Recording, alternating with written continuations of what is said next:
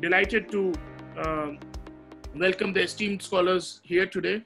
I've been taught by one of them, at least in my university days, and I know so their work very closely. But also, I'm also really excited that such an interesting topic will be discussed here. And while we allow all the people also to come in, and while more people are joining in, let me invite Professor Patrick French, the Dean of the School of Arts and Sciences, and I think who had actually the key person who imagined how this seminar and lecture series would work. So this is basically his brainchild. So let me invite Professor Patrick to give a, to introduce the panel today, but also to introduce the topic of today's discussion. Patrick French. Great, thank you so much, Satak.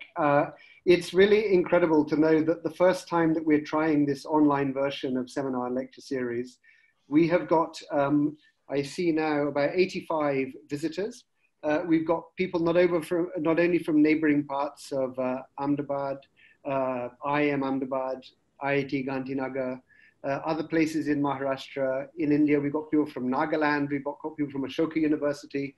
We're also joined by somebody from Edinburgh, somebody from London, somebody from Columbia University in New York, Parina Lawrence at Yale. We got somebody from Hong Kong, a few people from Sri Lanka. We've amazingly got people from Namibia, from South Korea, and even an old colleague, Naeem Moamin, who's joining from Colombia, who I first met in Bangladesh in mid-1990s, and who I last saw in New York, goodness only knows when. So it's a really amazing thing to have so many people here today. So I would like to welcome you all to this seminar, Long Decolonization, Challenges for the Curriculum in a 21st Century University, and in particular to our three main invited speakers, who I will introduce in the order in which they will appear. First, Jess Auerbach is a senior lecturer in anthropology at Northwest University in South Africa. She has a PhD from Stanford, MSc from Oxford, where she was a Rhodes Scholar, a South African Rhodes Scholar, quite relevant for today's discussion. She's also the author of From Water to Wine, Becoming Middle Class in Angola, and her research interests include the South Atlantic, the Indian Ocean, and decolonial pedagogy. Our second speaker, Paige Raibmon, is a settler and scholar and mother and invited guest, I'm using her phrases, who lives on the unceded ancestral territory of the Halkomelem-speaking Musqueam people in Canada. She is Professor of History at the University of British Columbia and also the editor of BC Studies, the British Columbia Quarterly. And she is an associate of the L.R. Wilson Institute for Canadian History at McMaster University. Our third speaker, Sujata Patel, is Distinguished Professor at Savitribai Phule University in India. Her work on modernity and social theory, history of sociology and social sciences, urbanization and city formation, social movements, gender construction, and caste and class formation in India, combines an historical sensibility with four perspectives: Marxism, feminism, spatial studies, and post-structuralism. She was the president of the Indian Sociological Society quite recently. As well, we are joined, in order to give a little bit of framing and introduction to Ahmedabad University itself, by my colleague, Professor Leya Mathew, who has kindly stepped in place of Professor Aditi Dale. Leya is somebody who looks at the sociocultural transitions around economic liberalization in India. She's on a prestigious grant, a prestigious fellowship at the moment, but she's still with us. She did her PhD from University of Pennsylvania. And then we're also joined by one more speaker, or a ranger of other speakers, shall we say, Professor Aparajith Ramnath, who is a historian of science and technology. He is the author of a very well-received book, OUP book, The Birth of an Indian Profession, about the origination of engineering as a profession in India in the half century before Indian independence. He's also the program chair for the Bachelor of Arts honors degree at Ahmedabad University. So just by way of introduction, I think it's worth mentioning that Ahmedabad University was created by the Ahmedabad Education Society, which itself was formed in the 1930s with a view to thinking what happens after freedom, what happens after independence or dominion status, probably people would have been thinking at that time. We are going to need a different kind of education. And although as a university we're only 11 years old, the thinking behind the idea of this university does date back really to the 1930s. We are a private non-profit institution, and we are in the process of developing all sorts of different courses and programs, particularly at School of Arts and Sciences, which is only 3 years old. And the seminar and lecture series and our events around humanities and social sciences are part of that. And I think that the sort of logic behind today's event on long decolonization came out of a number of different conversations and discussions that many of us had had. One of them was the global wish to think about the curriculum afresh, which perhaps is perceived differently in countries that have themselves been through colonization and a post-colonial period in a different way to how it might be seen in a European country or in the United States. So we were in a way trying to think of the other side of the story.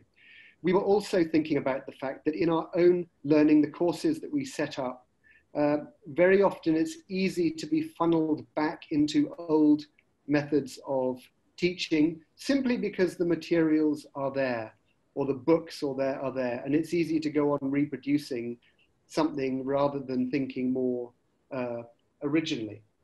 As well as that, I think we were interested in the idea of how particular disciplines get formed in India in the 19th and 20th century, how a discipline like sociology, anthropology, history, political science operates differently in India. And I think anybody who works in India or who is from India cannot avoid looking at these questions on almost a daily basis, because a lot of the sort of early theory in many academic fields seems different once you take it into a different social context to the one in which it very often originated. The final point that I'd like to make is what we hope may come out of today's discussion. There are two things that I personally would be very happy to see in terms of future events or future seminars held either by us or by other universities. One is a very practical thing around teaching materials, forms of pedagogy, forms of learning, the actual sort of day-to-dayness of how you teach a particular subject, and whether across in particular different universities in the global south, and in particularly those that are new, are there the things that we have in common? Is it possible to have some kind of transnational idea of a new kind of approach to teaching?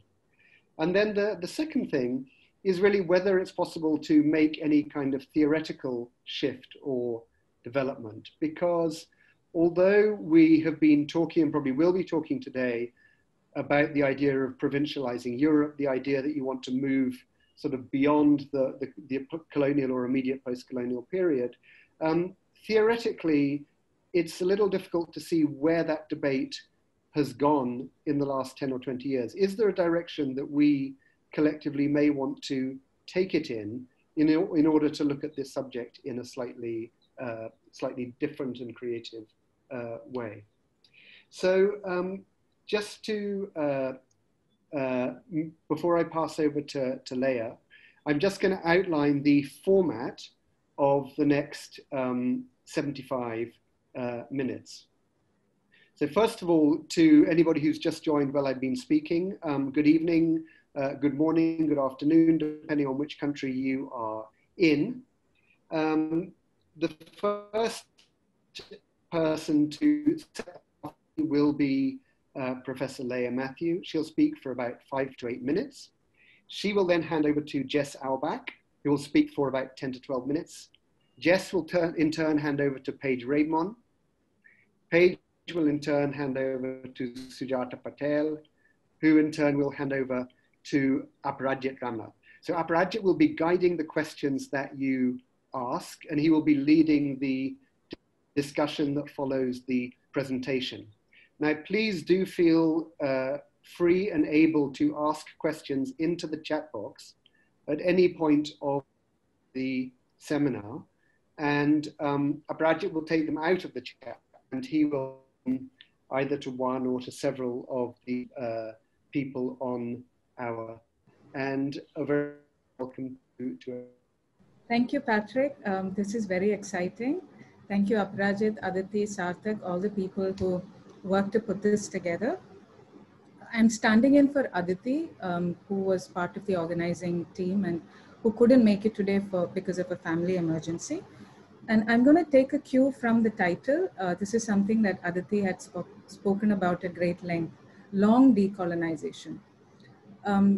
To suggest that, you know, what we are doing here is a beginning, not necessarily that we will arrive at answers, but that I think it's about trying, about recognizing that this is important and that we are committed to trying. The School of Arts and Science especially is very young. We are only 3 years old, as Patrick mentioned. And these are some of the core aspects, core values that we are committed to thinking with. To briefly sort of frame the seminar and also to introduce Ahmedabad University and our students to today's speakers, we are largely an undergrad student population who typically come from a schooling system that prepares you for high-stakes standardized exams.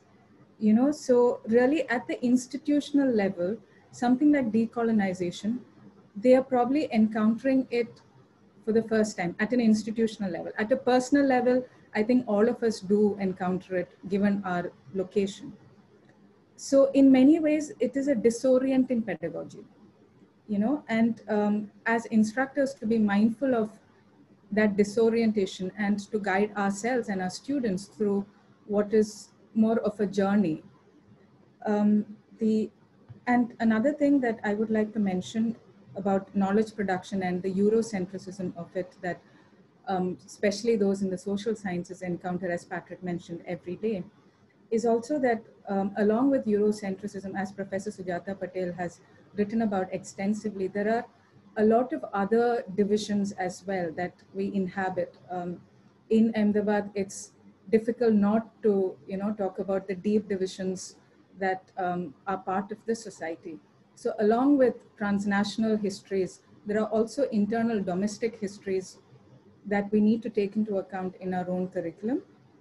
And the last point that I would like to mention is that in some ways, social sciences, it seems easier to do it because as provincializing Europe, you know, some paths have already been laid out. We have to make new paths, of course, but some directions are there. We can follow in somebody's footsteps.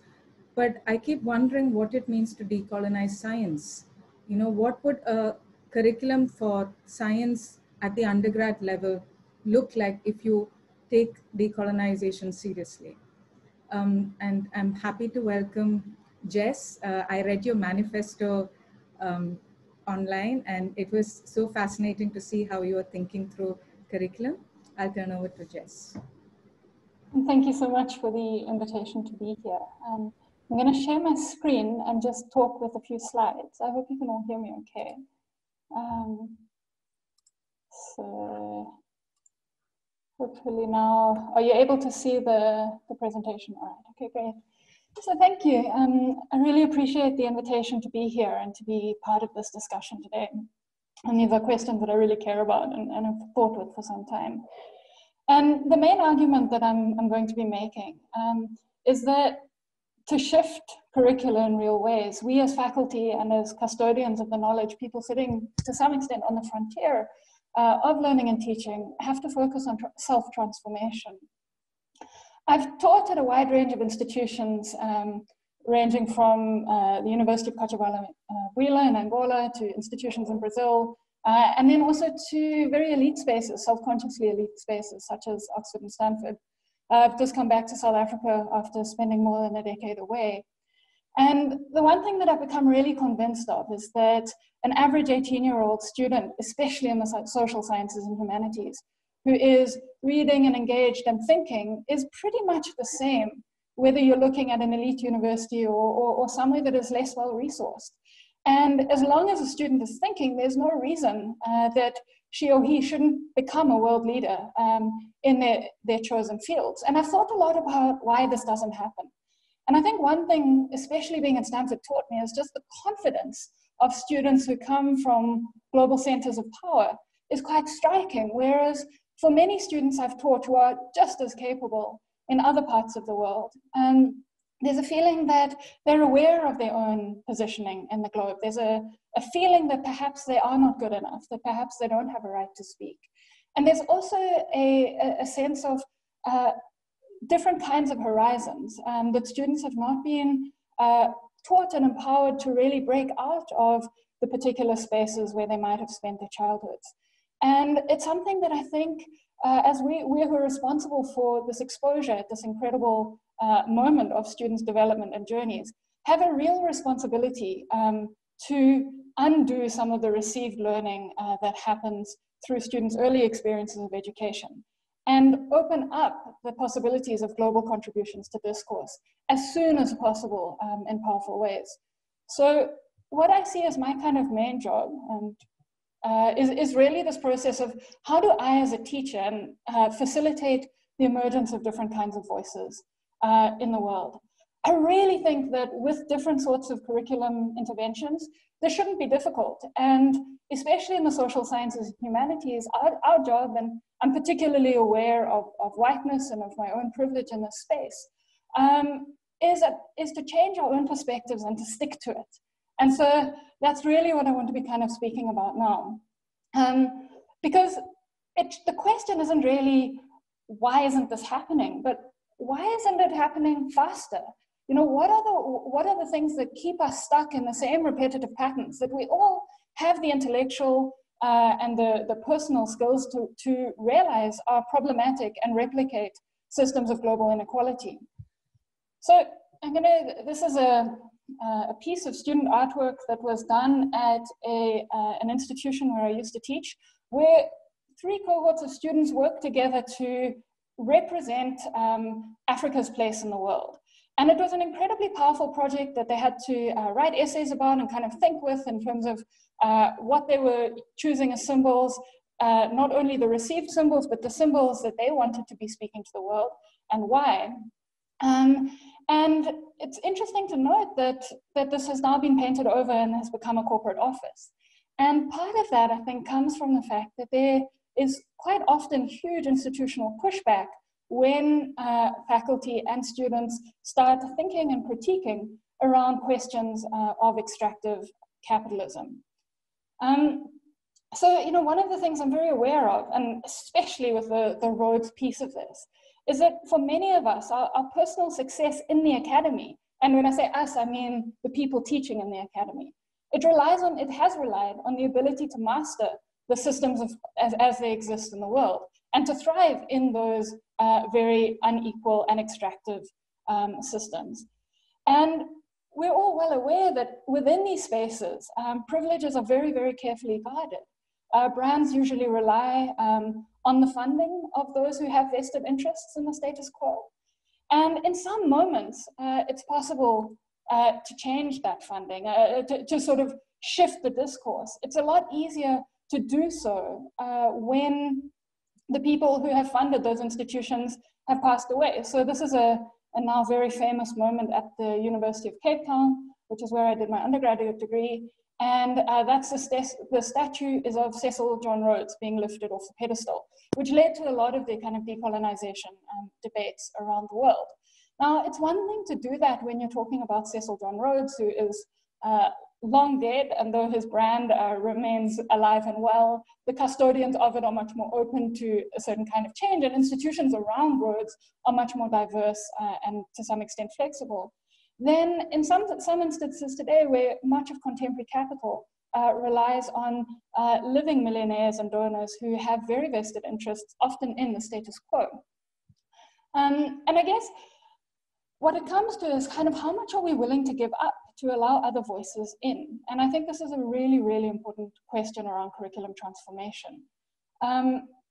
So for us to change things, to a certain extent, we have to be willing to bite the hand that feeds us. And that in itself can be a very risky endeavor in terms of people's careers and the decisions that they make for how they work. And thinking about the previous slide, you know, it was perhaps no accident that in that institutional context, the whole department responsible for it landed up resigning, because the institution made it clear that critique was not what it existed for. So, you know, at the heart of academic labor, at the heart of capitalism, one finds extraction. And in my opinion, that's also very much at the heart of academic labor, from publishing to teaching. In the academy as it stands now, our role is to contribute to knowledge and then reproduce students as if these are somehow separate projects. It's a logic that is fundamentally out of touch with contemporary needs and realities. And it's almost based on a model of the church meets the factory, rather than an informed ability to manage our own work around algorithms and the algorithms that are already running our lives. And I think that these structures are completely separate from the work that now needs to happen in this new connected world. And instead of turning our learning systems into systems that reproduce the insecurity, that reproduce tenuous labor, what we need to be doing is opening up questions that allow people to rethink new models. But that also means rethinking the heart of capitalism. And this is something that can be very, very scary for institutional gatekeepers. So, you know, when I reflect on the different spaces that I've moved around, and so from Brazil and Angola to the United States and very elite sections of the UK Academy, I often think of an observation made by the Israeli historian Noah Yuval Harari, who observes that kind of at a sort of base level, most of us have the ability to think about around 150 perspectives at once. And so those, he argues, are the perspectives that would have, you know, when we were running wild on the savannah, would have been in our kind of primal brain, the perspectives of our band. And I think that question is very important for academia, because it forces us to interrogate who is in my band? You know, who are the people who are my points of reference? Are they the dons of Oxford and the self-proclaimed knowledge leaders from your Harvards and your Stanfords? Or are they the people who are thinking in the spaces that I'm in?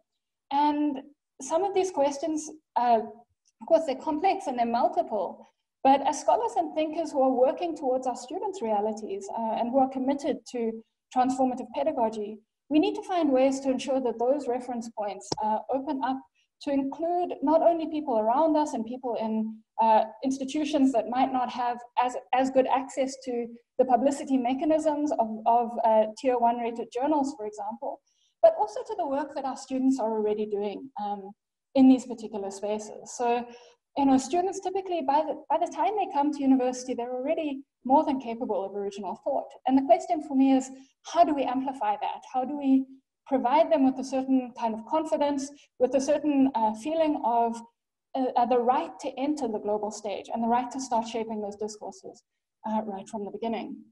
Now, the last point that I'm going to make comes from the time that I spent in Mauritius. So after leaving the university where I was originally based, I spent a year doing research, and many of you will now be aware of the Wakashio oil spill that took place last month, and that has seen tons and tons of oil discharged into a Mauritian marine reserve.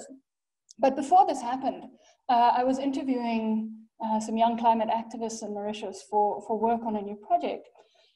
And one of them was kind of speaking very sadly about her senior thesis in undergraduate and how, you know, she just felt like this was such a pointless kind of exercise. And I put on my best professor voice and I said to her, you know, academic knowledge, it's about, you know, one contribution, one grain of rice to the bowl of available knowledge. And you should just be happy that you are adding this grain of rice. And, you know, this is what academic knowledge is about.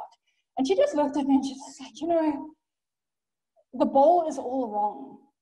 And I've thought about that comment so many times since. The bowl of academic knowledge is completely wrong. And so how do we rethink that bowl? How do we shift that bowl? And I was so excited to join in this conversation and to learn from all of you in the audience and the other presenters, because I think that ultimately this is a conversation about rethinking that bowl. About thinking about why this bowl of rice sits undisturbed on the table. It's boundaried, it's cultured, it's desired, and sometimes it's also loathed because of the real starvation that it enables for those who don't have access. We face now the urgent task of breaking, of opening, of changing. And COVID has really made very clear how quickly we have to do that. And if we don't learn lessons and adjust our behaviors rapidly with COVID, then it's very clear that climate change is going to do that right now as well.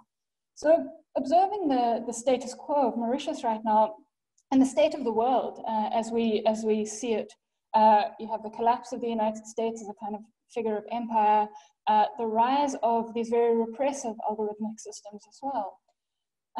For me, it seems to be very clear why listening, generosity, and a kind of personal sacrifice will be necessary for many of us who've been invested in the systems as they've stood to date. And that is the only way through which we'll find a pathway out of the industrial, extractive, oil-based society that academic societies have enabled, academic communities and academic structures have also enabled and supported for such a long time. So thank you so much, and I look forward to the rest of the discussion. Over to Paige. Thanks, Jess. And I'm also looking forward very much to the discussion after, and want to thank all the organizers for the invitation. It's so nice to be joining from Canada. So my name is Paige Raibmon, and I'm going to review just a little bit here. So I'm a professor of history at the University of British Columbia. And as a historian of settler descent, my ancestors came to Canada from Hungary, Sweden, and the Russian shtetls, or sort of Eastern Europe.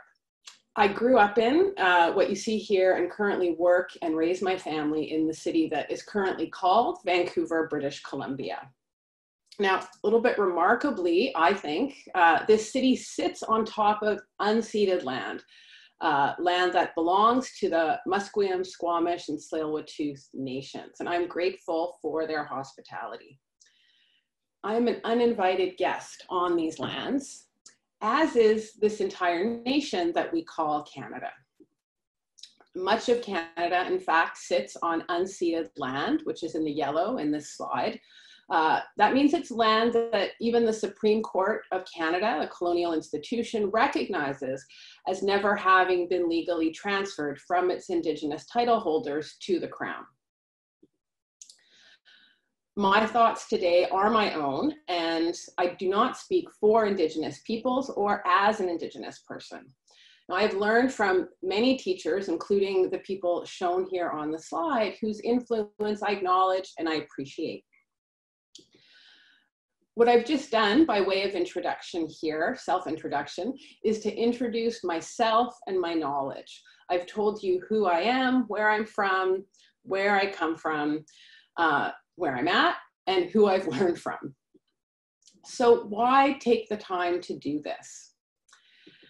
Well, because, and this is one of my main points today, learning requires exploration of one's identity. So this is not my idea, and I think it dovetails nicely actually with what Jess was just saying as well, from a different angle a little bit, but this framing is a First Peoples principle of learning that I want to argue is applicable to all of us. It invites all learners, including non-Indigenous learners like myself, including professors who I include as learners, to start with ourselves rather than with an Indigenous other. This matters because we all internalize the things we learn as children. Childhood experiences become taken for granted assumptions that we mistake for the norm. And those of us with privilege, includes many of us at universities who have some measure of privilege for sure, even despite the hierarchy of institutions, suffer this illusion the longest because society endorses our perspective. Left in place, these assumptions impede our best intentioned efforts to understand histories and people different from our own. They impede development of cultural humility that is necessary for decolonization, decolonizing the curriculum. As feminists, people of color, indigenous peoples have long pointed out, left in place, these assumptions limit efforts at greater inclusion and diversity to an add and stir approach, the same cup of coffee with different sweetener. That is, they leave us telling the same old story with different characters, when what we need is a new story or a new bowl. And left in place, these assumptions leave us talking about the past instead of talking about history. Let me explain what I mean. I'm going to take a few examples from a 4th grade social studies textbook that I recently reviewed. And this book aimed to remedy old stereotypes that characterize descriptions of Indigenous peoples in Canada. And on this count, it did a pretty good job. But it also exemplified the problems with this add and stir approach. That is, it tried to add new characters, in this case, Indigenous ones, to the familiar story of Canadian history. In so doing, it treated concepts and ideas that were specific to particular times and places as though they were unbounded or universal and ahistorical.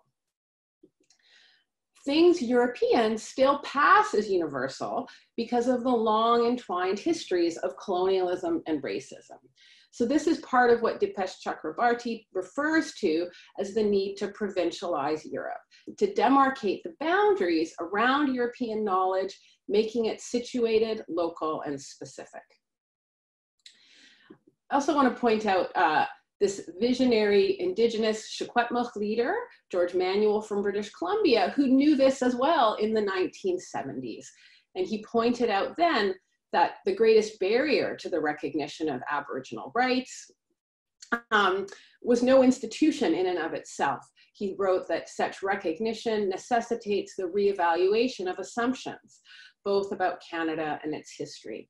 Real recognition of our presence in humanity would require a genuine reconsideration of so many people's role in North American society that it would amount to a genuine leap of imagination. The greatest preservative for racial myths is the difficulty of developing a new language in which the truth can be spoken easily, quietly, and comfortably. So, for example, this textbook that I'll draw on introduced the widespread Indigenous farming methods called the Three Sisters, where corn, bean, and squash are planted together this way. Three Sisters planting is very different from many modern farming methods. This sentence situates Indigenous peoples makes space for Indigenous ways of farming at the same time as it marginalizes them. We can avoid this by saying what we really mean if we situate our statement without putting Indigenous peoples outside of the modern, and write instead that Three Sisters farming was different in many ways from European farming practices of the time. Similarly, let's look at this well-intentioned effort to emphasize Indigenous peoples' role in exploration. Indigenous peoples were highly skilled at navigating and thriving in the wilderness. This again makes room for Indigenous presence on the land, but it simultaneously immediately erases their ways of knowing and being on their territories. Wilderness means a place that humans neither modify nor call home. Indigenous ancestral territories were homelands for which there were many names. There was no wilderness. Or take this sentence about the range of human interactions with the environment. Indigenous peoples used natural resources in unique, sophisticated ways. Again, it constrains our understanding even as it lauds Indigenous skills. Natural resources is a culturally specific, market-driven category for thinking about nature. It organizes the biome into discrete categories that make sense under capitalism. Treating natural resources as this universal category assumes that utility always defines the relationship between humans and the environment. That, for example, a cedar tree, a resource here in British Columbia, could be either milled into lumber or carved into a canoe.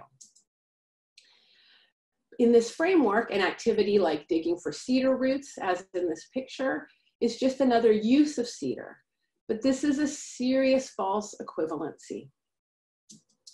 For example, my co-author, the elder Elsie Paul, talks about cedar roots as living beings with whom she and other Tla'amin people have a relationship of reciprocity. Roots are a being whom they honor with respect and gratitude through precise, careful practice. She talks about how weavers love their roots like a family. Cedar roots as relations then. This takes us far beyond the category of natural resources. And we miss this if we add and stir cedar roots into a pre-existing category called natural resources. So as I'm outlining, our conventional vocabulary often attributes unbounded universality to distinctly European concepts. And when we use this vocabulary, we unintentionally reproduce colonialist assumptions. Let's take another example. This man is James Douglas, the first governor, British governor of British Columbia. And the textbook noted that he had, quote, a responsibility to maintain law and order. So this sentence treats law and order, again, as singular, as if only the British had law. And it implies that Douglas's responsibility was legitimately bestowed. This then is a completely colonial perspective. Indigenous peoples have their own systems of law and constitutionality, and that's what's going on in this photo on the left here, an Indigenous legal practice. So what Douglas brought really was British law and order. And we can make the statement more specific to clarify that the British did not have a monopoly on law, and that the British sense of responsibility was self-imposed. Speaking of law, if we look for a moment at treaties, which are a feature of British law, the text also recognized Indigenous interpretations of treaties by noting that Indigenous peoples believed treaties were land sharing agreements, which is different than the British interpretation. But this language implies that Indigenous peoples believed something while Europeans knew the truth. But Europeans don't have a monopoly on the truth any more than they do on the law.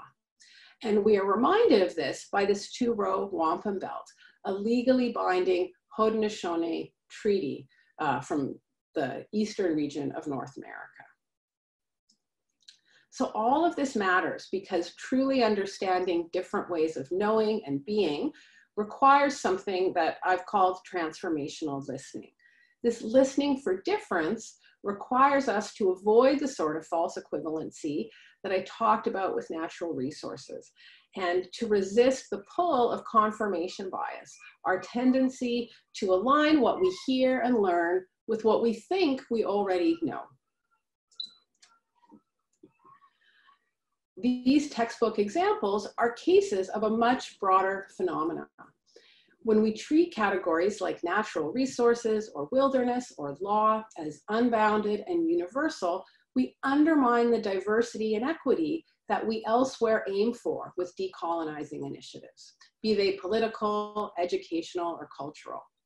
Before we can seek something called reconciliation, we must admit that some things are irreconcilable. We cannot create decolonized histories by inserting Indigenous or otherwise so-called marginalized characters into the boundaries of our existing colonial narratives and categories. And again, George Manuel knew this. As he wrote, "We cannot become equal members in your society. We can become a member of a new society in which everyone chooses to share, but that cannot happen until you begin to reconsider and reformulate your understanding and your view of the world as we have begun to reformulate ours." So thank you very much, and I'll turn it over to Sujata. Thank you, Jess and Paige, for your introduction to the problem. It helps me to go on to the questions I want to raise. Unlike Jess and Paige, I'm not going to locate myself intellectually, because it comes as I present the issues and debates that I think we need to engage with when we do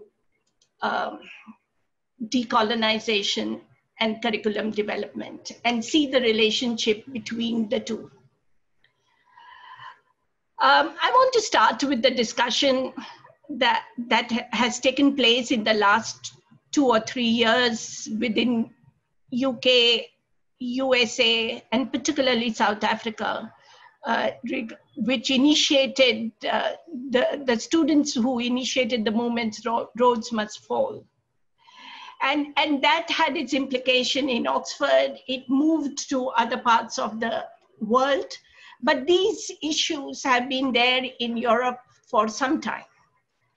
So I would like to discuss this in the context of Chakravarti's position of situating knowledge of Europe in terms of how that knowledge emerges, and the need to see it in its own regional context against its universal context. And these interventions have been important for the last 2 decades within social sciences.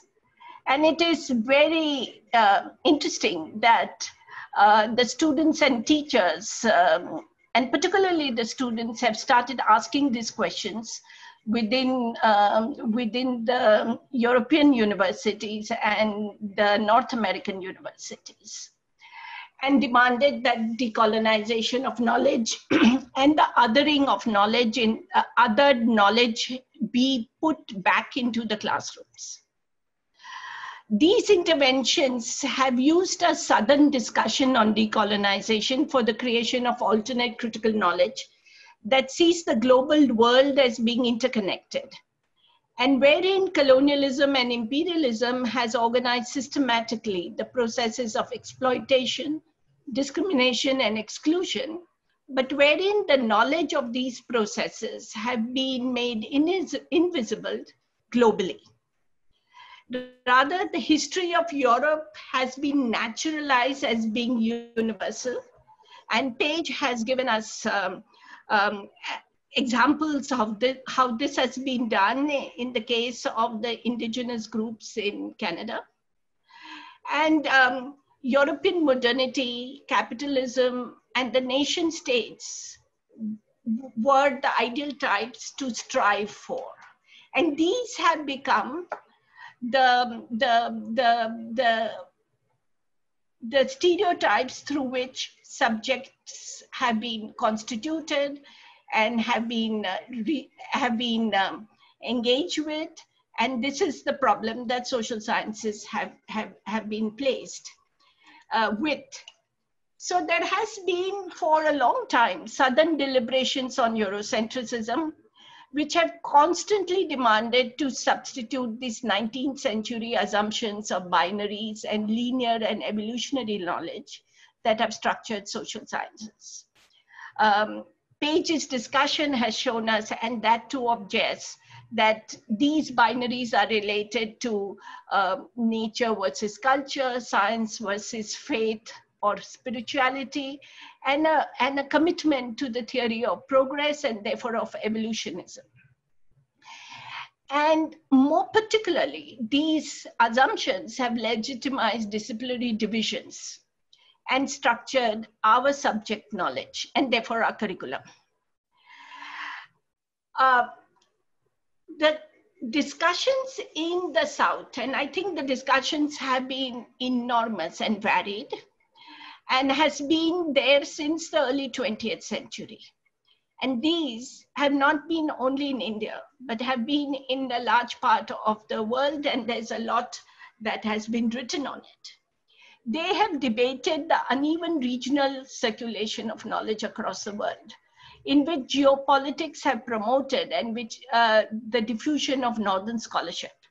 And academic cultures through the reproduction of not only disciplinary divisions, but also through export of books and journals, best practices for evaluating research projects, acceptance of articles and books, priority to English language publications, and then it has led to the growth of brain drain, and which the African philosopher Pune University calls tourist academic circulation. So it is in this context that I would like to suggest that we have two phases of debate on decolonization and alternate knowledge creation. In the first phase, decoloniality was equivalent to doing indigenous social sciences. And here I want to say that unlike Paige, indigenous here means different things. Because wherever there has been colonial settled colonialism, indigenous has meant those groups that have been part of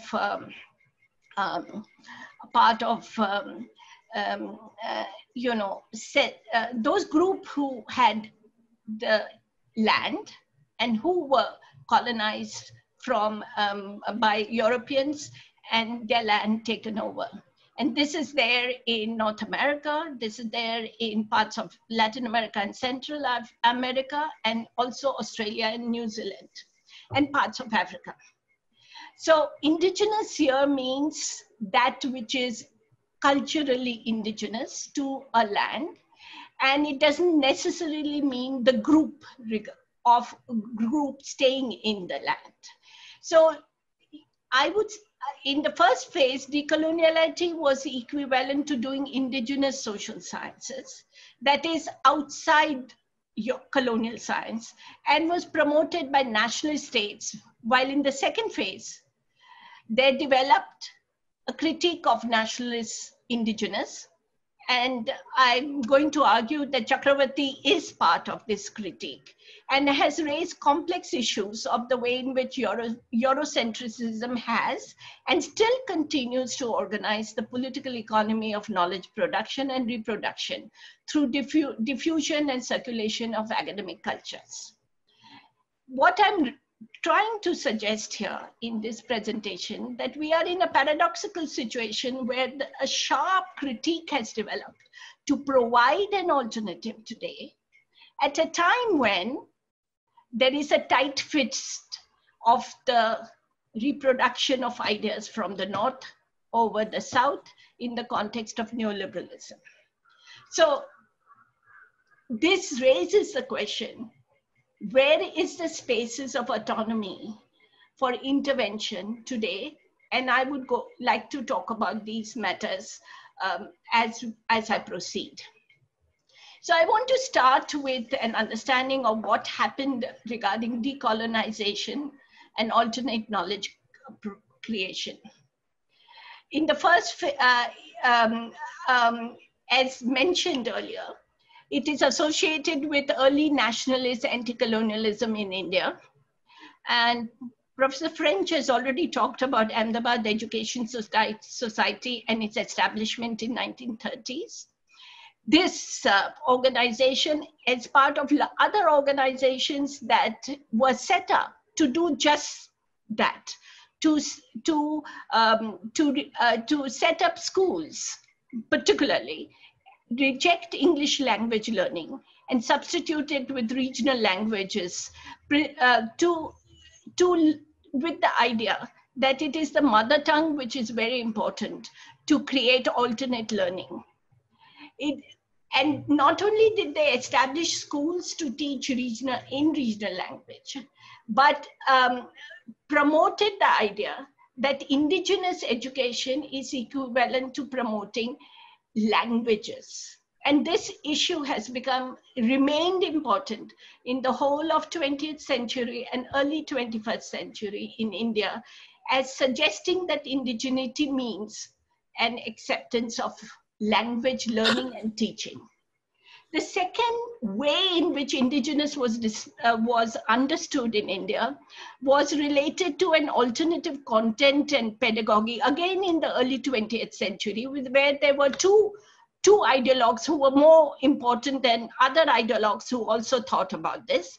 And one was Gandhi, who promoted Nai Talim and basic education, learning that is related to crafts, because he was against specialized education of science and technology, which demanded high investments, and it alienated, according to him, individuals from the everyday life that governed India.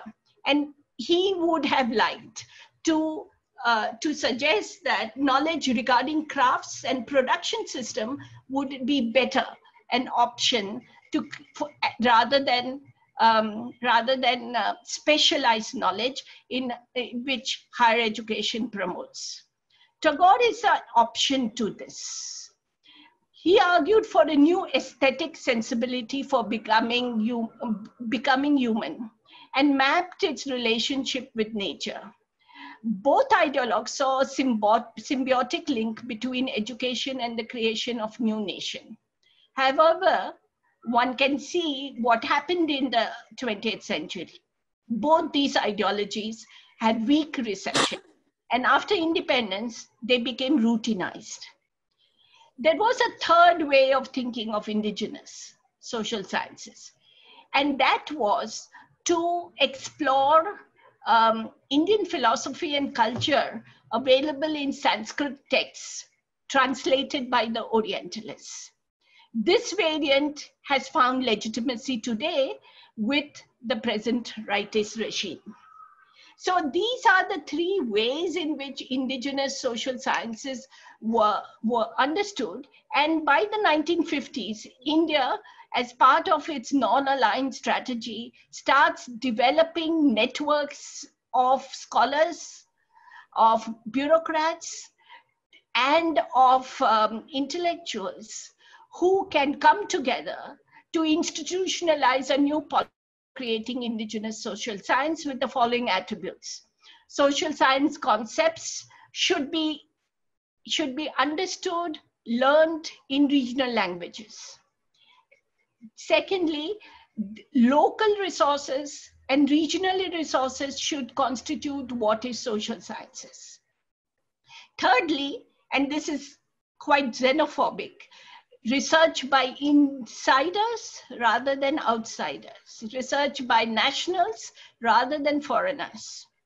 Fourthly, and this is an overarching position taken by all social sciences, and there have been conferences and texts and volumes produced by economists and political scientists and sociologists and anthropologists, which says indigenous social science is in terms of national priorities. And in turn, it aids the national state in developing its development programs and policies. And lastly, some scholars have thought that indigeneity means formulation of new theoretical and methodological paradigms in terms of local, national, philosophical, and cultural legacies. More particularly in the case of sociology, you see a development of something in this context of Hindu sociology. I'm mentioning this because as I go forward, you will see that one of the reasons why Chakravarti talks about provincializing Europe is also because he is making a critique of this nationalist indigenous perspectives. In his case, it is part of being a group, being the subaltern studies group, being a member of the subaltern studies group, which has criticized nationalist historiography. So let me tell you how, what is the curriculum that developed as a consequence of these how nationalist social sciences were developed in India from 1950s onwards. And I would like to mention that these arenas were also there in Nigeria and other parts of Southeast Asia. As I mentioned, this was part of a larger group of African and Asian countries which had become independent, who were promoting these these ways of thinking about curriculum. My major contention is that these national social sciences mirrored the disciplinary divides, and that these disciplinary divides, I would argue, was based on a division between nomothetic and idiographic knowledge, and which in large number of groups and people's culture, this divide doesn't exist. And this divide has emerged as a consequence of Eurocentrism, and they have contributed and continue to contribute Eurocentric imperial and colonial assumptions, which created the binaries of social science. That is, some social sciences have been called modern, and other social sciences like anthropology has been called, which deal with primitive or pre-literate groups. Almost all of these have accepted linear theories of time.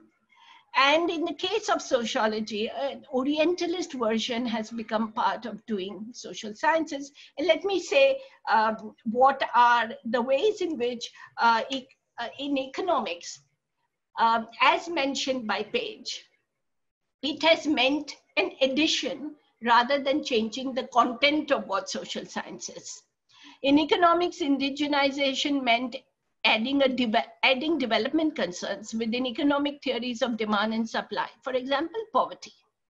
There were, of course, innovations in methods, and we can find that in the economics. Sukumoy Chakravarti has written a long book on how new innovative work was done to create new statistics on poverty-based income and calorie intake, or the institutionalization of sample survey through the National Sample Survey Authority, and bringing together an assessment of economic, agriculture, and industrial employment to give us a social profile of the population. But again, no substantive changes regarding the discipline was made. And we continue to think of the discipline as in terms of GDP calculations and other such measures. In political science, in its first stage, indigenization meant searching for democracy in local village institutions. You may recall Kothari's assessment of Panchayat as an indigenous democratic culture. And in sociology and anthropology, the importance of culture against materiality led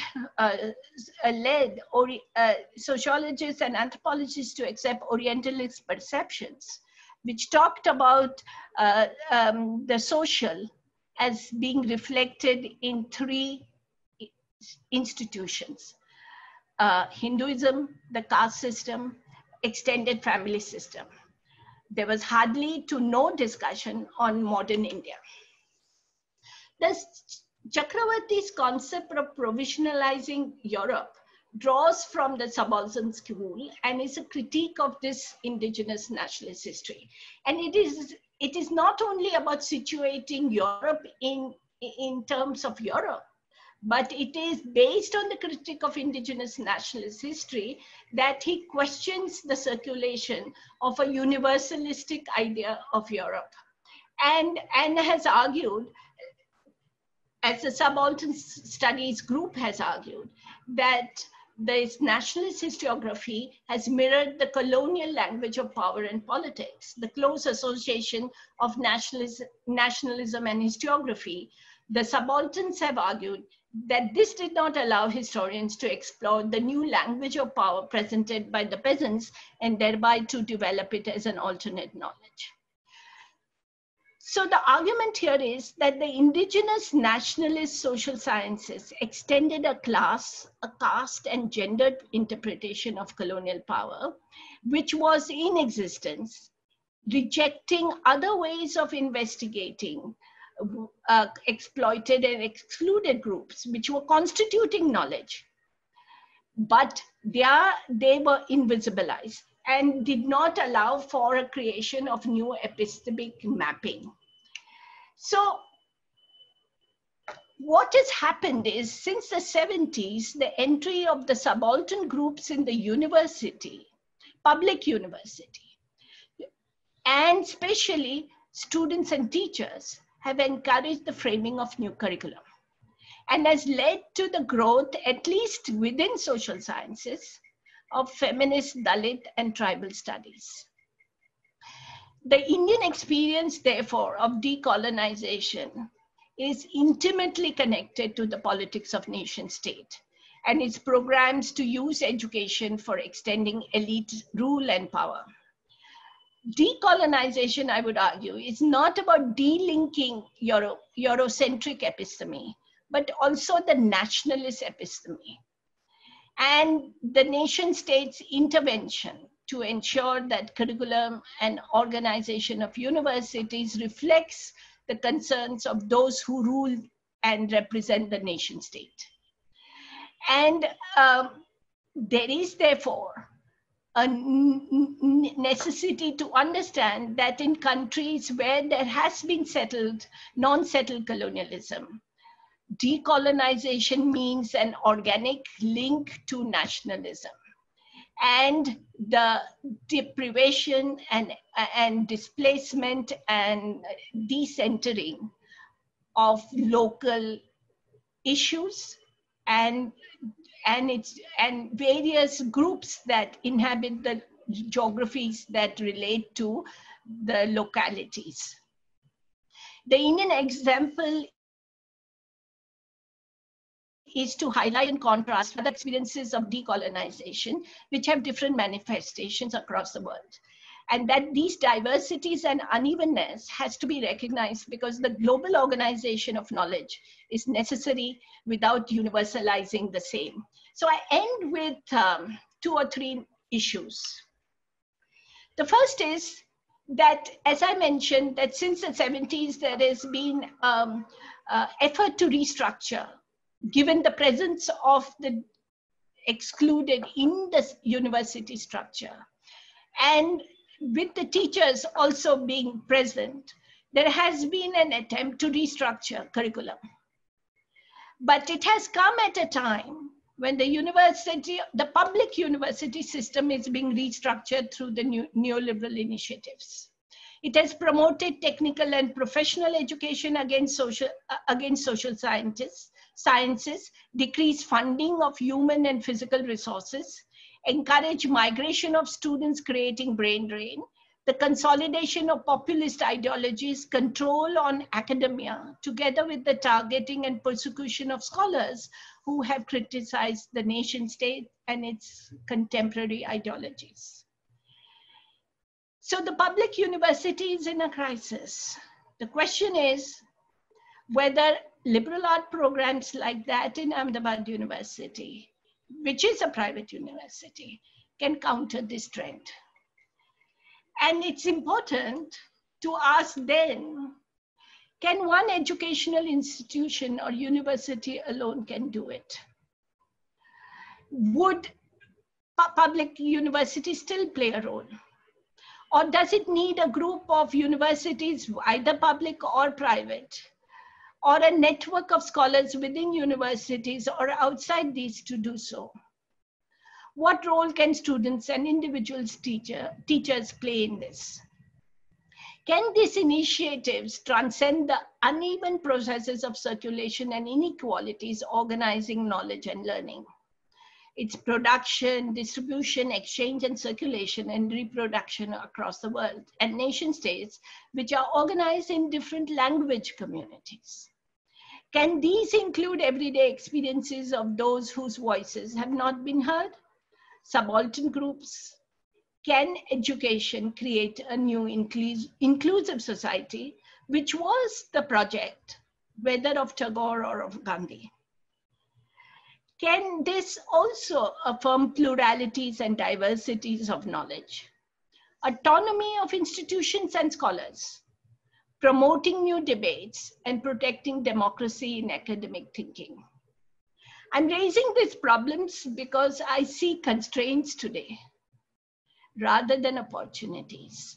And therefore, I'm so happy that Patrick has started this discussion because we need to confront these questions, because this is not a problem of Indian universities alone.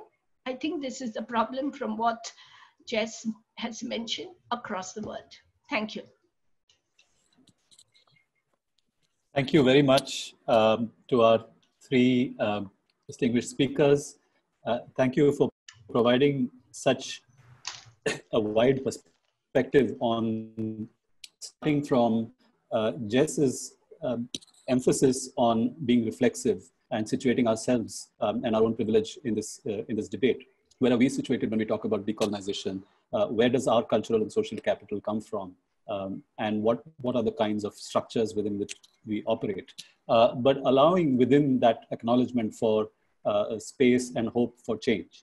And Paige, thank you also for this very, very concrete and revealing example of how even in something as a well-intentioned great textbook, you can have the operation of assumptions which need to be questioned. And I think our students would have really appreciated those examples as well.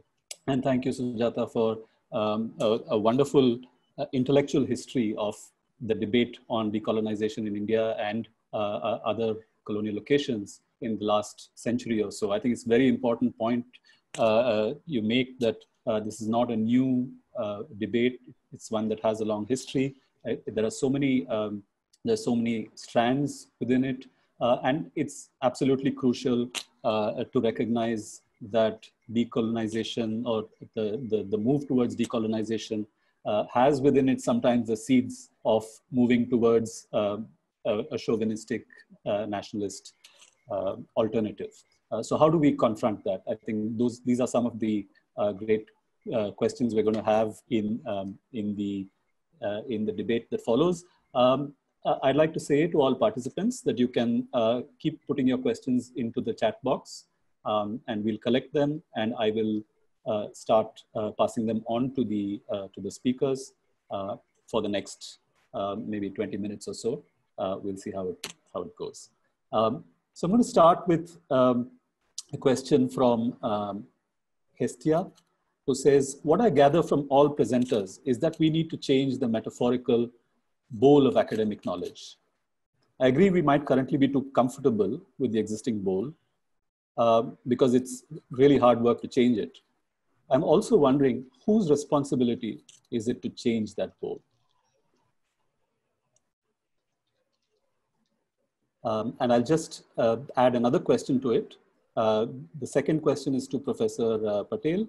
What is the way forward when decolonization of curriculum has itself been colonized by indigenous nationalist forces? So we'll start with Jess and then move to Sudha. Oh, thanks, Hestia, for that question. It's a nice one to think with. So, I mean, for me, if you're in the system, you have a responsibility to change it. Like, I don't think that I could live ethically in academia if I wasn't trying to change the bowl, even though I certainly acknowledge that there are things that make it difficult to intervene in the way I would sometimes like. Now, for me personally, COVID has been in some ways incredibly productive for changing the bowl, because this conversation wouldn't have been possible a year ago. And the fact that COVID is finally making us think about education in ways that move beyond the kind of monastic history of the Oxbridge model of lecturing, which really comes from people who could read the Bible explaining it to those who couldn't. It's such an anachronistic way of learning and teaching and thinking. And so at least COVID has enabled a kind of reconceptualization of higher education. And that forces us to shift the ball a little bit. Now, it's only the beginning. There's a huge amount of work to be done. There's a huge amount of work in this field that has been done, and many great examples to draw from. But personally, I couldn't be in the academy if it didn't allow me to try to do this work at every opportunity. And I would imagine that many of the people sitting or who are on this call today would feel similarly and have done some incredible work to shift that as well. Thanks. Thank you, Jess. And I'm going to repeat some of the ideas that you've already mentioned. I agree with you. A lot of sociologists have said that every pandemic opens up a new way of thinking. because it brings together in time and in space a set of issues and processes which we have not seen before. So, that was true of the Spanish flu, and that's been true of very many epidemics that have taken place, because we can see the institutions as these are and perceive them for the politics that they present to us. And therefore, I think, yes, we can make our sharp assessments. But beyond that, it also helps to construct us as actors, which is what you also mentioned. Because sometimes we lose our sense of being actors. And that, through the despondencies that we are structured in.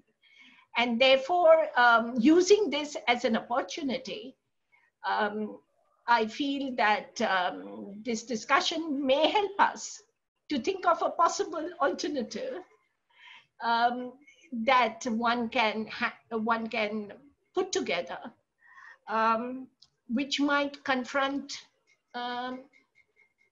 nationalist perspectives of decolonization, you know, and legitimacy of it.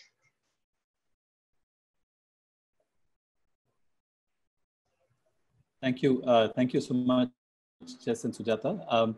We have some more interesting questions coming in. From Divakar Singh, I'm summarizing the question. It says, despite our legitimate urge to deconstruct the universality of categories, don't we need those categories to sustain our dialogue with the rest of the world? Paige, would you like to come in on this? Sure, thank you. And maybe I'll just start to answer that, but with a bit of a comment that bridges backwards to the previous question, because thinking about responsibility or turning the kind of critique I was offering into action, part of what I see, and I just commented on it at the end, it's what my other work has been about. Part of, as I see the responsibility of scholars in the way that Jess is talking about, is a different kind of listening, not necessarily a doing in the way that we've conventionally thought about things in the university. So not a new discovery or building something, but that I think part of my implicit point is that many intellectuals outside the university, right? So intellectuals don't only live in the university, and that these other shaped bowls are out there, and part of the way institutions have been sustained is by excluding those and having a monopoly on value or this claim to universality. So the work, I think, is sometimes a little bit different than we think of. It's a matter of listening, but listening in a new way rather than in ways that are assimilative.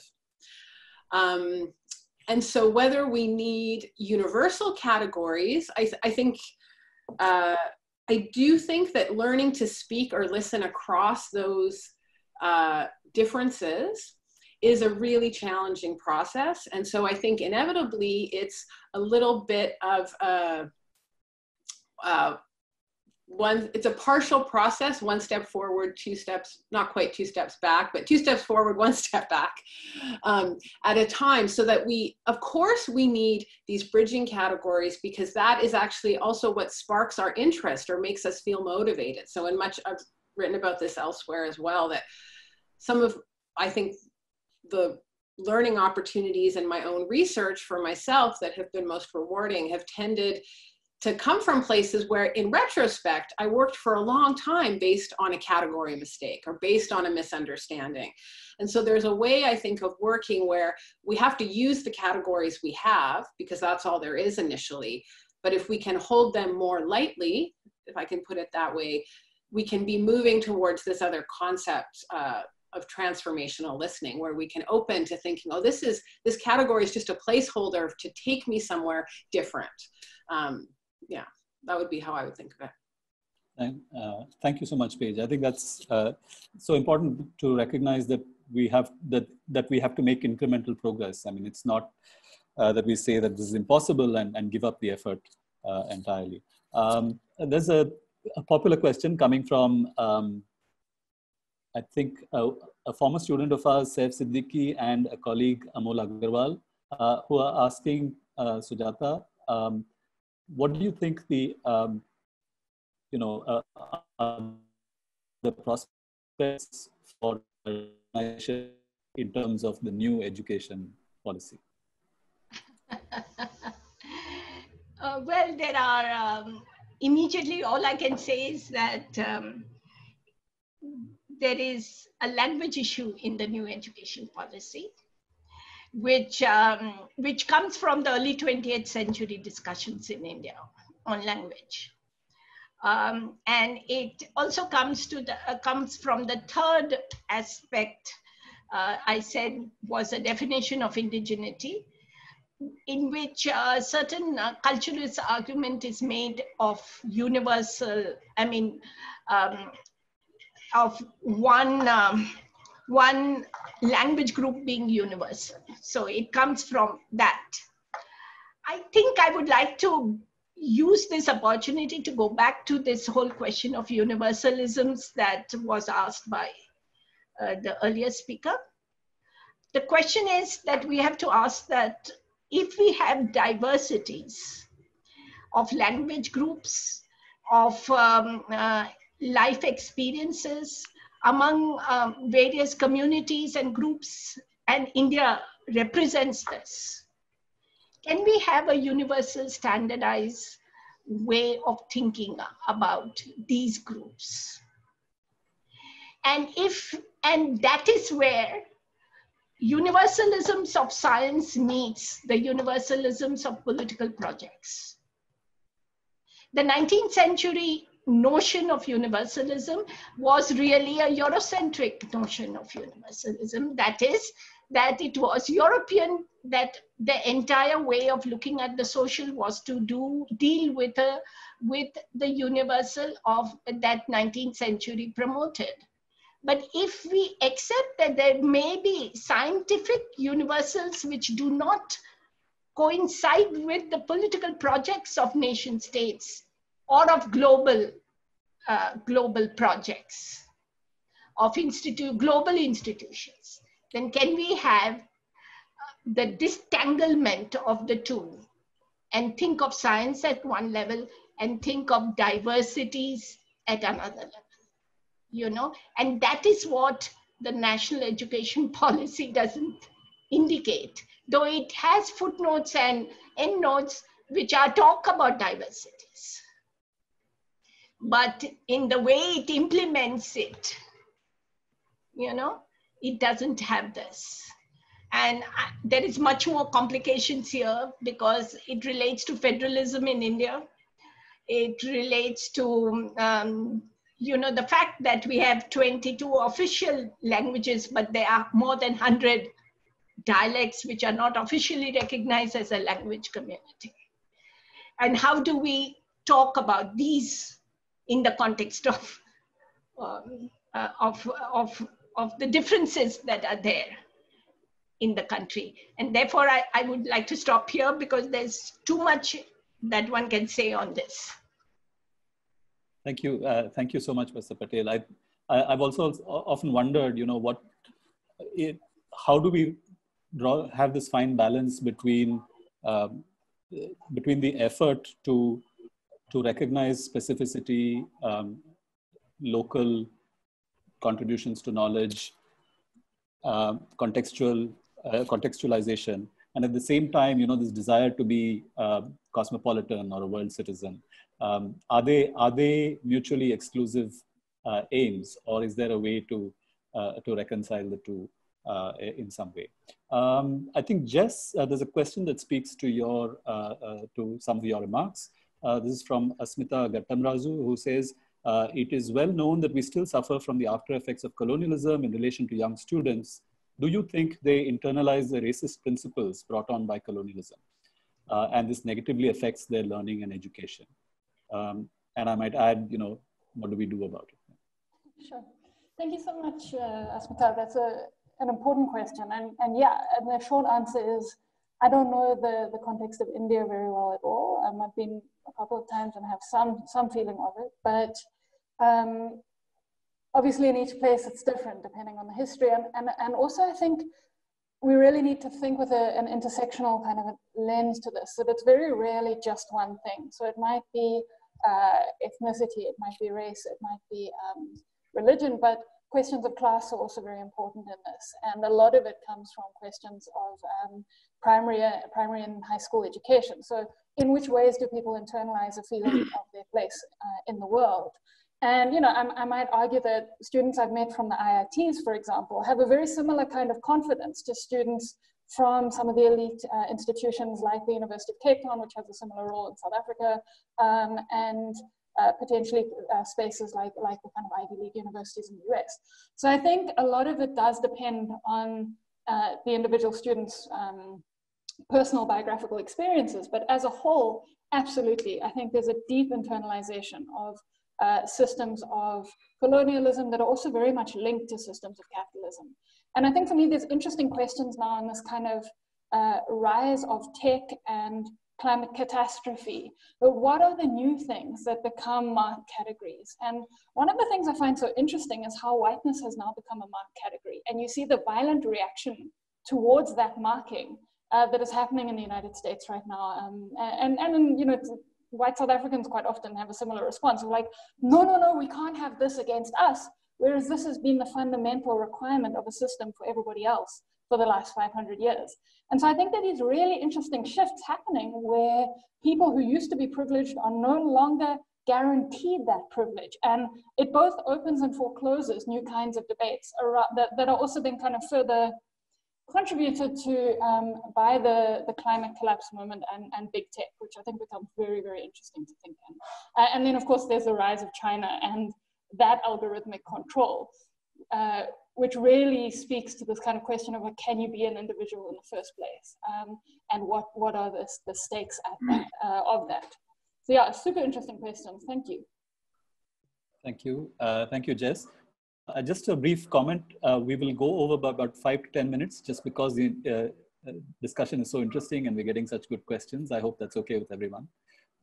We will finish at 7:40 Indian time. That's our target.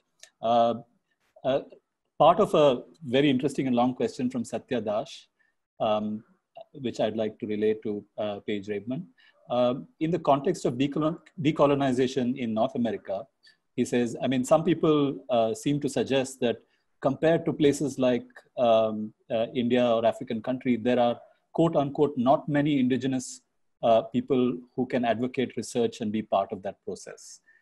So is there, you know, how would you respond to this kind of a perception that people have that, you know, there just aren't enough voices to be brought into the debate?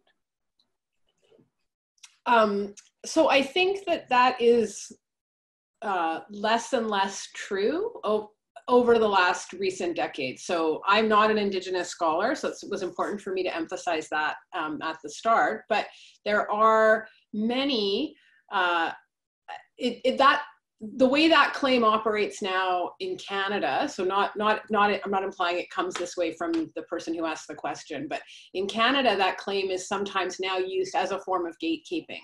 So they will say, well, we can't even possibly find an Indigenous, you know, perspective here. And I think that it doesn't really hold anymore. And so there are very accomplished and increasingly institutionalized Indigenous studies departments, including at my university. There's a major organization that was founded in these settler states, in the way Sujata was talking about, between New Zealand and United States and Canada, but now has an international annual meeting of many hundreds of Indigenous scholars across the humanities and social science disciplines, called NASA.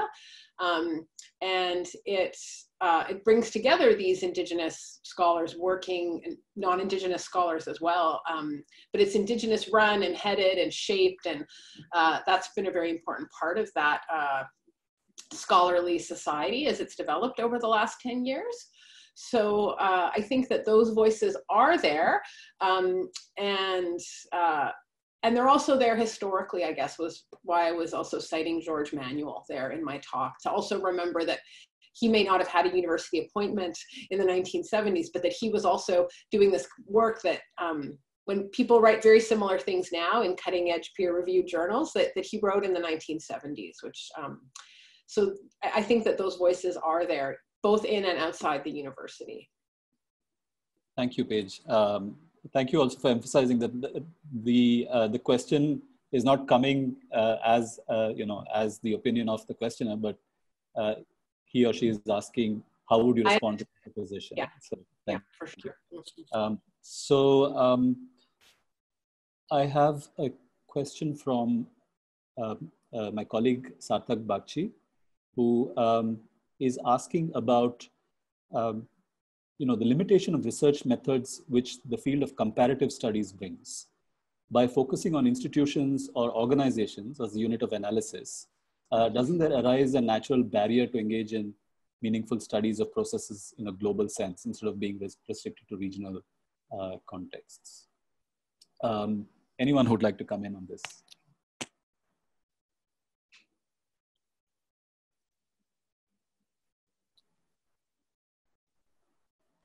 Can I intervene? Yeah. The thing is, 19th century social sciences talked about comparison, but it was comparating similarities, not differences. And I think we continue to do this work in social sciences. We compare, and I'll add here that these similarities, the comparison of similarities is, it doesn't allow for questioning and re-questioning theory, because methodology is important for questioning theory. In fact, without methodology, theories cannot be formulated. If you compare differences, then all kinds of questions come up, which you can't do when you're comparing similarities. Secondly, research methodologies have been constituted to talk about nation states and talk about within nation states. And there has been comparison of nation states. So low LDCs on one side, developed nations on one side. These are again similarities. It's when you compare dissimilarities that questions will come, whether that happened there, and therefore you ask the question, is our theory the case of apples and oranges or something? Yeah, yeah. And I think that has been the problem of methodological nationalism that has been part of social science structuring. And it has promoted that Eurocentric ways of thinking. I would like to suggest that globally, we need to have global social theory. And secondly, that global social theory has to be based on diverse ways to regionally and locally and nationally to understand the geographies that construct social experiences. And these geographies are distinct in different regions, because historically they've been organized differently because of the linkages of colonialism and imperialism with the colonial state. So it implies that without doing a global social theory, you cannot do local and regional studies. But it gives enormous challenges to individuals and scholars, because they not only do work within nation states, but they think their local level information is representative of what is the nation state. And that is a methodological problem that I think we have inherited again from Eurocentrism. So a ward or a village becomes a representation of the nation state, which it is not, you know. So my contention has always been that we have to historically see knowledge and historically do your research. Can I come in and add a bit to that? Yeah, please. And thanks. super interesting. And I've been thinking a lot about the nation state and the role of the nation state through your presentation and then again now. And one of the things that strikes me is that today's generation of students, many of them are digital natives, meaning that they have grown up thinking with the internet. And so for many of the students we're now seeing in our classrooms, I'm really curious as to the extent to which the nation state is the primary reference. I think that given the kind of hardening of certain kinds of nationalistic politics that we're seeing around the world, from India to South Africa to the US to wherever, Brazil is a great example of that. You have this kind of reality of the nation state on one level, and then you have the Twitter sphere and the kinds of spaces of Instagram and the multitude of influences that young people are kind of engaging with. And I really feel that there's something interesting emerging there where for certain people, it's much more important how many responses they get on Twitter than what's going on in local governance and certainly national governance. And I think that may start shifting things in really interesting ways, maybe not in this election cycle, and I mean that kind of 5-year period for more or less everybody, but certainly in the next couple of decades, I think we're gonna see a huge shift in people's real commitment to the nation. And if things get violent, which they almost certainly will in some ways given climate collapse, and in some parts of the world, are people going to be willing to sacrifice in the way that British colonialism demanded and required and built into the sort of post-industrial revolution? And I think these are really, really interesting areas of contestation, and I just don't know that the digital natives are gonna buy it. Thank you. Thank you so much, Jess. I'm really sorry that we can't take some really interesting questions from Maya Ratnam, Tinashe Nyamunda, Madhumita Mazumdar, and others. They're really fascinating. So I would encourage you all to please email them to the speakers. I think there will be a great dialogue. And I'll hand it over now to Patrick French. Thanks very much, Aparajith, and a massive thank you to everybody for joining, and in particular to Jess Auerbach from South Africa, Sujata Patel in Pune, Paige Raibmon in British Columbia. I have to say that there were so many things about today's discussion that were unexpected. Often when people try to do global events, they're not really global. This is particularly true, I've noticed, in the UK and in the US. There might be like 1 or 2 people from elsewhere, and it's like global because there are 2 people participating from somewhere else. This is really a global conversation. We've got people from Namibia, we've got people from South Korea. I see somebody joining from University of Guadalajara in Mexico. It's extraordinary. And also we've had a rather amazing audience. I think we've had about 150 people in and out during the last hour and a half. Just a few quick closing comments. One is that I think my sort of sense of what we were discussing has been expanded much more widely than I'd anticipated. There are huge questions that you have raised today. Jess's question, who are the knowledge leaders? This idea of the image of the bowl of rice and whether it's the right bowl and what we put in it. Paige, some of the things that you said about the different ways of listening, about the extraordinary influence of systems of law once they get stuck onto countries, and the influence then continues for centuries. And how do you go back and look at that in a fresh way? How do you move beyond the categories that are fixed? And again, Sujata, the points you were making about the disciplines around knowledge and the mirroring of those disciplines. These arguments which were very big around the time of independence around the mother tongue. Do you have to go back to a certain language in order to progress with a different kind of knowledge? And then of course, this whole question of the extent to which a country that is post-colonial loses or doesn't lose structures of the colonial state. What happens if a government in a post-colonial state uses colonial systems or things that have been set up during the colonial period in order to run things in a particular way? And what we're left with really more than anything, I think, after this conversation, which I very much hope we will continue in some form or other, is with a really fundamental rethinking of what it meant to be modern, and what we mean now by being modern, what it meant to be universal. And of course, that's been deconstructed in all sorts of ways. But again, what do we mean to be universal now? And then for all of us working in the academy, how does the modern university try to take on some of these really challenging category questions, which don't allow simply for a process of continuation? Other discussions like this online, I think we've got a couple coming up over the next few months. One on languages, on what are the classics. So we'll have scholars of Sanskrit, Pali, Tibetan, Latin, Greek, talking about what makes a classical language, what constitutes a classical language.